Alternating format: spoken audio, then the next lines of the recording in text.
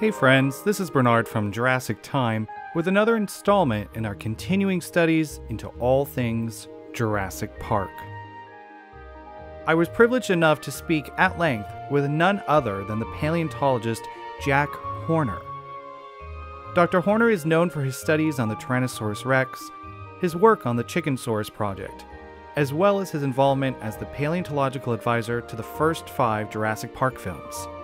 He was kind enough to share with us his recollections from the films and his career. In the first film, there's been a lot of discussion over the sick Triceratops scene. We have some of the earlier scripts, and due to accidental ingestion of berries and their antimicrobial properties, the Triceratops was said to actually be getting infections and tooth decay causing its ailment. In the final script, what we know they filmed, it's explained that the Triceratops was swallowing gizzard stones. But we know that due to the heavily evolved teeth and lack of gizzard stones in any of the fossil finds, Triceratops didn't actually do that. Was that ever a discussion you recall being involved in or adding input towards? No, I would, my biggest complaint about the Triceratops was that there weren't any dinosaurs eating it. The dinosaurs were breaking into buildings and cars and everything else to eat a person, and nobody was out there eating that Triceratops. That's funny. You're right, though, that the carnivores seemed a little bit more preoccupied with the people than a buffet that was in front of them. What's funny, though, is that ILM actually made a display of the Stan Winston Studio maquettes, and they actually put raptors on the sick Triceratops. Was that something you told them they should do? Well, I kept telling somebody they needed to eat that Triceratops. There's a lot of food there, I'm sure. That's funny. So at the films, you talked about how when you did consult, it was on set or when you visited Stan Winston's studio to see the animatronics that were being built. Can you think of any specifics about how your insight helped to direct some of the story or the design of the animals? Well, anytime I'd go work with Stan and his crew, I mean, they were very good artists, and I would point out little details for them, but they were very good at it. As were the ILM. The ILM crew was really good as well, and I sat down with a few of them and would point out things like how they walk and so on. We did that on set as well when we had to make the big giant, puppet, the T-Rex puppet, look like it was walking. It needed to put its feet down properly. So, I helped them with that, and I don't know, always was working on the script. They always had some weird things in there. Speaking of the scripts, though, one of the notes I had was a discussion from an earlier revision of the ending to The Lost World. You told a story of pelicans and coyotes as a possible analog to the velociraptors and pterosaurs in the workers' village. I did a research project on the nesting ground of pelicans, and I was always curious about they nest on islands in these very shallow lakes, and I was always curious as to why it was that coyotes or some kind of predator didn't just walk out and eat the birds. And I thought, so I put on some wading boots and started wading out to the island where the pelicans were, and it was about halfway across before I discovered why the coyotes don't go there. Coyotes are a lot smarter than I am. I was being attacked by pelicans. And I can tell you they're big, they've got sharp claws, and they got really bad fish breath. And you said apparently they didn't stop till you got to your car. They were relentless. Well, I'm sure a coyote learned that lesson at some point. We've seen some of the artwork from Stan Winston's studio about the Parasaurolophus and its representation in the film. Some of the original crash art showed it with a full crest, but there were revisions and notes where you mentioned that if it were female, the crest should be less pronounced. Even the mural art in the visitor center shows off a family unit with different crest sizes. Do you recall that conversation, or what led them to simply using the full crest? Yeah, a lot of questions like that, but again, we don't really know. We just don't have enough parasaur, all of us, to get even a sense. We don't have any idea about dimorphism in dinosaurs.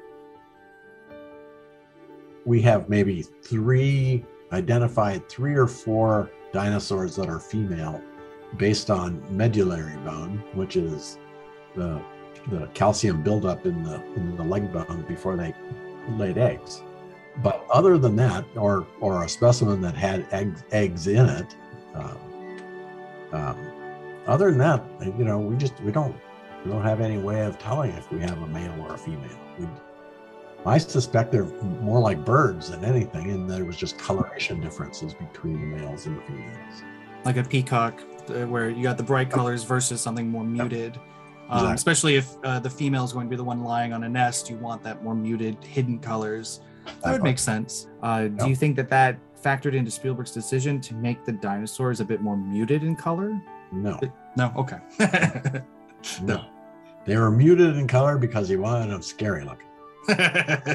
Fair. Just end of sentence. Scary. More teeth. I said, we really should have these things colorful. And he said, Technicolor dinosaurs, he said, feathered Technicolor dinosaurs are not scary enough.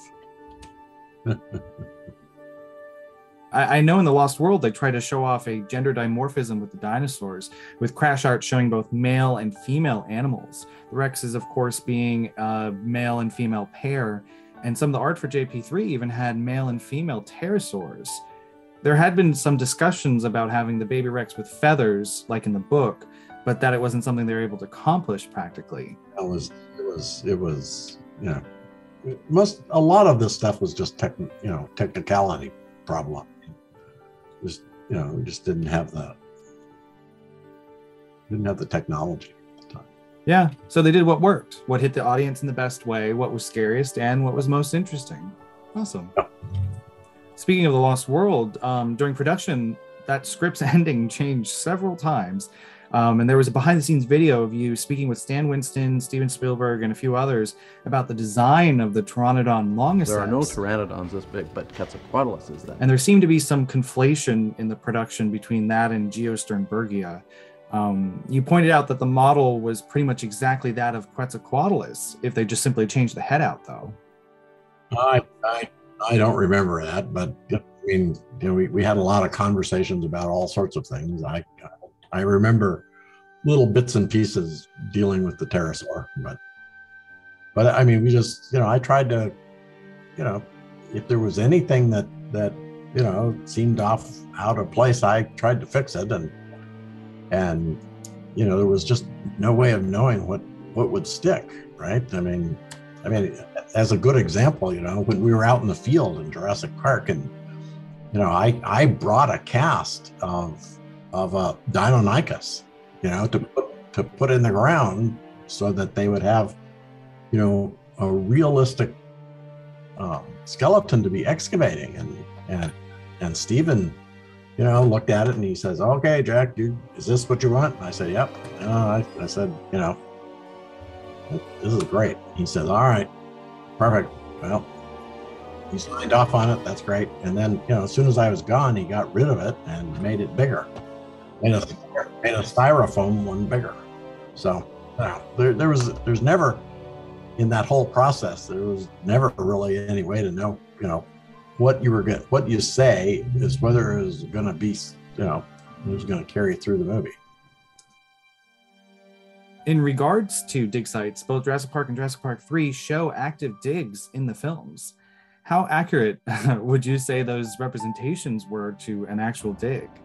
Well, first off, the site, the Jurassic Park the first one, Jurassic Park 1, the campsite was taken from our site, my very own, I mean, it was taken.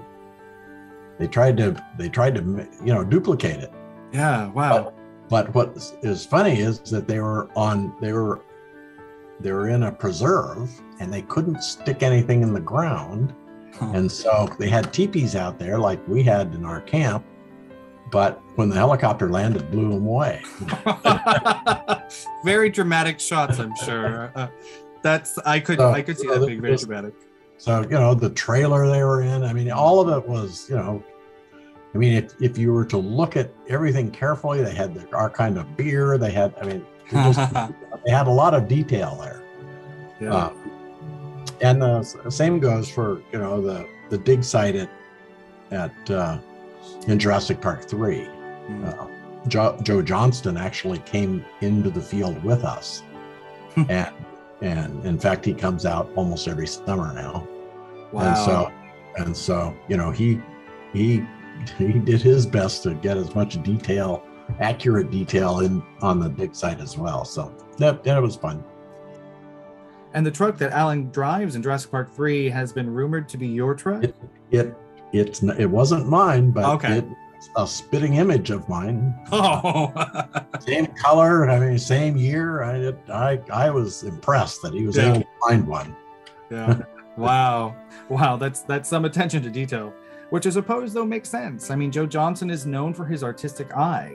His drawings and designs, he's worked on Star Wars, the original trilogy, Raiders of the Lost Ark, even the original Battlestar Galactica. I can imagine having him out there would be like an invaluable asset, though. He'd be able to sketch all the digs.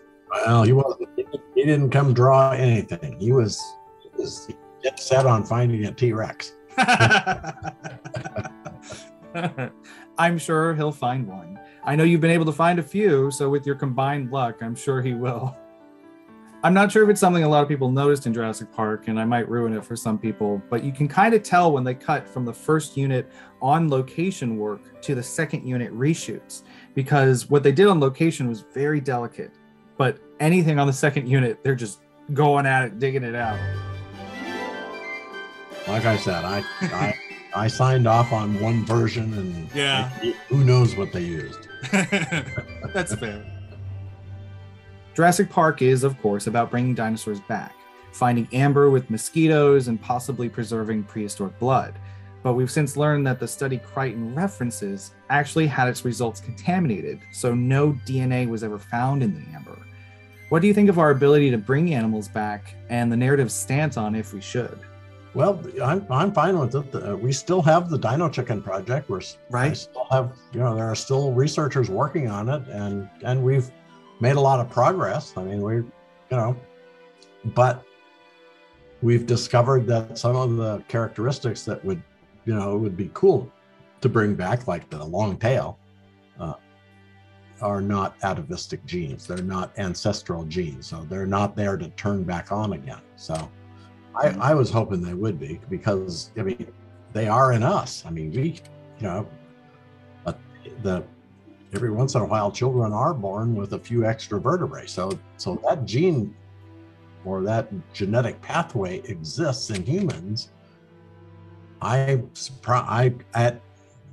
Before a month ago, I was very surprised that it wasn't in birds as well.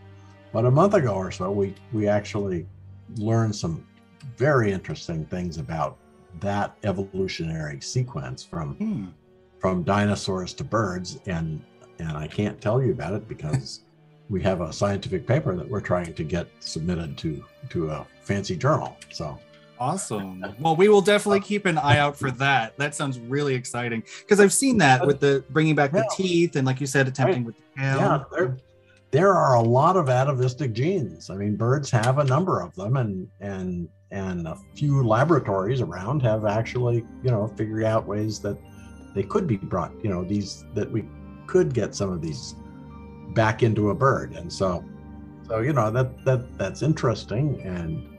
And the coolest thing of all, though, is, I mean, I'd love to have a baby, a pet dinosaur, right? Well, one that wasn't going to get too big. We don't want to pet Triceratops because it's bigger than my house. But the whole research project in looking at these kinds of things is spinning off some really incredible science that a lot of it is applicable to, modern medicine and a lot to just, understanding the evolutionary sequence between dinosaurs and birds. So, we're learning an awful lot of stuff, and it's stuff that we wouldn't have learned otherwise. I mean, it takes a crazy idea first, right? And the idea of trying to bring back a dinosaur is a crazy idea by anybody's, evaluation of it. But like I say, the really cool thing about it is all of what we're learning having to do with so many other branches of science. In Jurassic World's ancillary materials, they actually discuss how they were reaching a 99% purity. Dozens of species. And how you could then see the lineage of all the dinosaurs. So by looking back, you can see how those steps diverge and where something starts or where another one continued. And with modern medicine, there are many genetic conditions where the gene either isn't activated or another one is, which causes changes in growth, lack of production of something needed for life. So by doing this, you could learn how to heal or to prevent certain genetic conditions. It's actually a very bold idea from what seems like a very simple concept. Exactly. Yeah. And, one day we will be able to make whatever we want to make. I mean, once we have a better understanding of what the genes and the pathways that, we will be able to do this stuff. I mean, we're already doing lots of genetic engineering. It's not like it's a brand new field or anything. I mean, we've got all kinds of, virtually everything in our lives is some kind of GMO. Right. Yeah, that is very true. It's in a lot of different things, between foods, between medications. Yeah, it's definitely everywhere. All of our pets, right? That's true as well. Yes, the selective breeding, exactly, or farm animals, exactly. So Crichton tends to be very cautionary with his science and morality tales, highlighting man's hubris, for example. But the truth of it is, of course, that there is an avenue to do this responsibly or safely. Do you feel that's where we're moving towards, or is it more of, as they say in the films, this is how you play God? Well,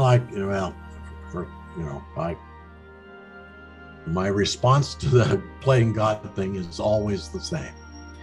There is no God, you can't play God. If there is a God, he gave us all these tools, so why not use them? Love it. Right? Love it. I mean, don't want us making animals, don't give us the tools.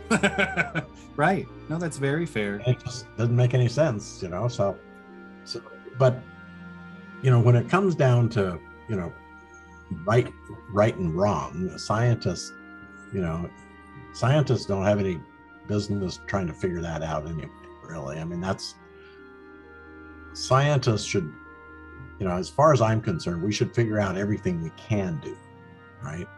I don't mean we're going to do it, but there's not very many instances you can think of where a person should, well, we know how to do that, but we shouldn't do it. Or we think we know how we might do it, but we shouldn't do it because of whatever. I mean, the thing is, it's just like, it's like an atom bomb, right? I mean, no, we shouldn't use them, but on the other hand, we should at least know how to make one in case somebody else decides to make one, right? And by learning that, we've learned the concepts that lay the foundation for space travel or energy production, or for further steps like fission or nuclear medicine. Exactly, all sorts of things. But the point is that, science, we should at least push to understand as much as possible. That's actually a really great segue, because I'd like to discuss your approach to paleontology. In the past, you have seemingly been a voice for a lot of questions that might be considered radical, or even simply radical for posing the question, or saying, what can we learn about this? A few notable conversations you've been a part of are the T-Rex and its predatory patterns, or even the TED Talk where you discuss the growth patterns in species like the Triceratops and Torosaurus, or Pachycephalosaurus and Dracorex and Stygimoloch. Are there any particular theories that you feel passionate about, or do you feel that these are more questions that you're asking because a scientist should be asking these questions? Well, science is supposed to be objective. So, you're not supposed to have your pet, scientists shouldn't have their pet ideas of how things are and then go out and look for evidence to support them. Science is the opposite of that, right? We propose a hypothesis and then we try to falsify it. And so, the idea of, T-Rex and how it feeds, I get hate mail for, I get people who send nasty letters to me, and some of them are little kids. They're very passionate about their T-Rex being an apex predator. And I try to use it to teach people that, that's not being objective. You can't just look for all the evidence to support your hypothesis. You need to try to actually falsify it. And so this, I try to do this with kids, so they understand how science works. But it's even hard to get a scientist, that to do the same thing, because most scientists don't like the idea of T-Rex, being a scavenger either. And I say, let's be objective and look at all the evidence and just see, what are the opportunities for T-Rex? I mean, you compare the skeleton of a T-Rex to a velociraptor and they look night and day different, right? I mean, so those animals are doing something that are night and day different.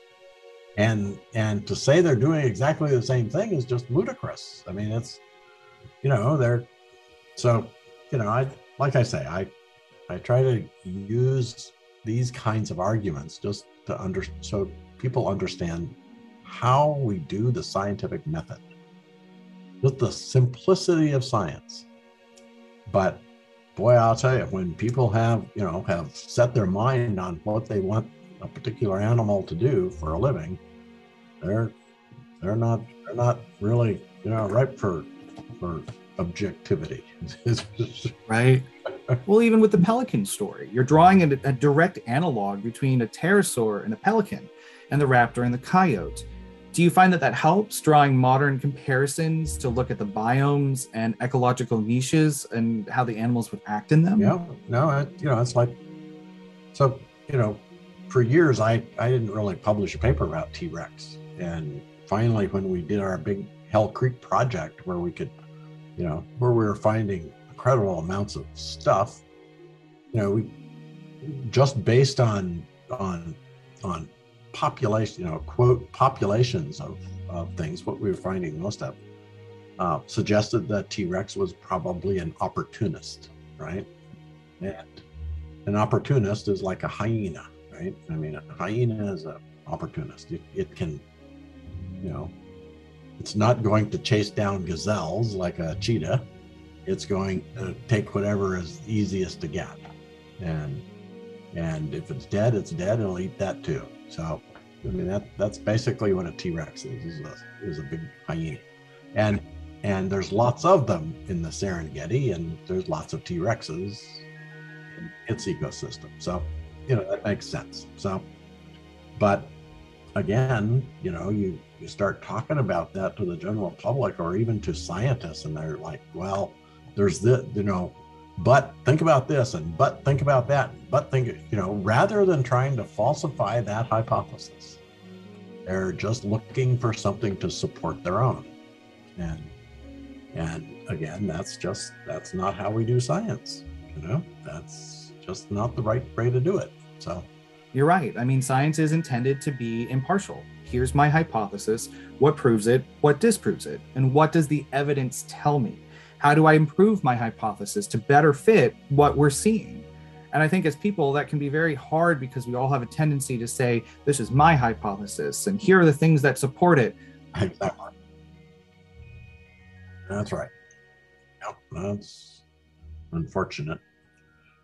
And that's sort of that's the Dracorex problem. That's the Triceratops problem. People, the idea that Torosaurus is a adult Triceratops is just mind-boggling to most people. And they keep saying, it's got holes in its frill. It's got holes in its frill, and, quite frankly, that's the only difference between them, right? Except Torosaurus is a lot bigger than a Triceratops. And so, a lot bigger just tells me that, it kept growing. And I know one of the issues you spoke to in your TED Talk was that in order to approve a lot of these, you have to have access to the specimens to be able to do a core drill of the bone to see the growth pattern. And if you don't have the specimen, or there's not that many, you'd have to get permission to, including from people who may not have a lot of buy-off on your hypothesis and may not wish to do that to the specimen. Well, I didn't, because, I collect dinosaurs myself, so I didn't have to go ask about somebody else's. But yeah, I mean, that was how I tried to falsify the hypothesis, right? We propose the hypothesis, then we look at bone histology to attempt to disprove it, and it didn't disprove it, it supported it. So there again, that's that, you start accumulating evidence like that, and if somebody's going to go in and falsify it, they need to accumulate their own information, not just argue with it. Our 3-part interview with Jack Horner continues next week, where we discuss behind-the-scenes stories from the films Paleontology and exciting updates on Jack's current work. Until then, we invite everyone to celebrate National Dinosaur Day by checking out Jack Horner's Dinosaurs website, where you can see a collection of the NFT paleo art Jack was discussing. We're also excited to help announce that Jack Horner's Dinosaurs Neoteny NFT Collection will drop on June 1st. Like the Origin collection before it, these art pieces will benefit research and education. Links are in the description. Thanks to everyone who made this interview possible, and we'll see you all next week here at Jurassic Time.